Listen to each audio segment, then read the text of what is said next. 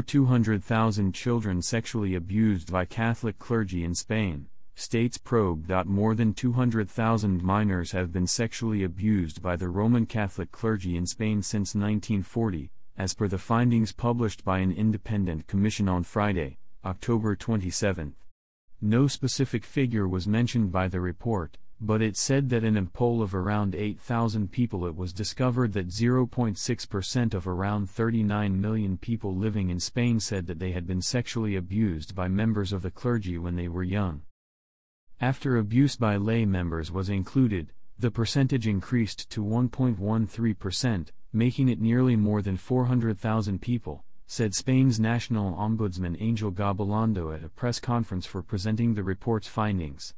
The revelations made in Spain are the latest to rock the Roman Catholic Church after many sexual abuse scandals were exposed around the world, which generally involve children, in the past 20 years. In Spain, a traditionally Catholic country that has become highly secular, clerical abuse allegations have started gaining traction now as the survivors continue making accusations.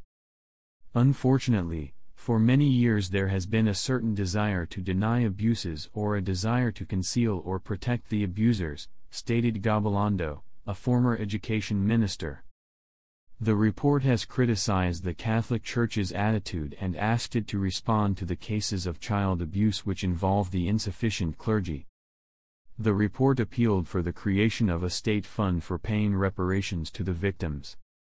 Findings to be discussed in extraordinary meeting. Before the presentation of the report in the Parliament, the Spanish Bishops' Conference stated that an extraordinary meeting would be held to discuss its findings on Monday, October 30. In March 2022, Spain's Parliament gave approval for the establishment of an independent commission led by the Ombudsman of the country to shed light on allegations of sexual abuse of defenseless boys and girls which took place inside the Catholic Church.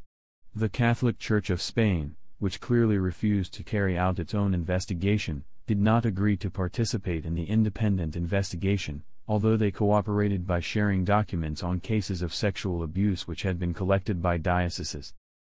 With the increasing political pressure, a private law firm in February 2022 was tasked with an audit into past and present sexual abuse cases by teachers, clergy, and others who were associated with the Church, and it was said that the audit should be completed by the end of the year.